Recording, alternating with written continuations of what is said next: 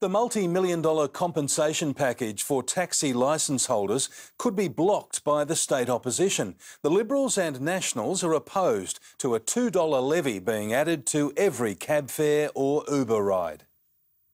London-style black cabs are set to hit Melbourne streets, provided Transport Minister Jacinda Allen's taxi compensation package gets through Parliament. We've got a couple of hundred cars ready to go in a garage.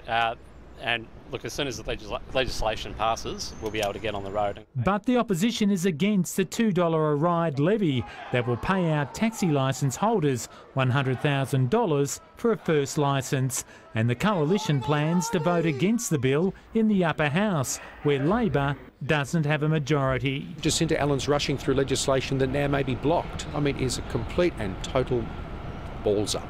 And the Taxi Association is worried the $2 tax could be indefinite and hurt low-income passengers.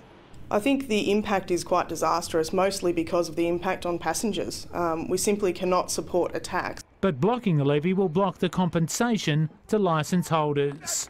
They deserve a fair go, and that is why we are introducing into the legislation a $2 levy. The Andrews government is also under pressure from the union movement to dump private companies from running public transport and to return the system to public ownership.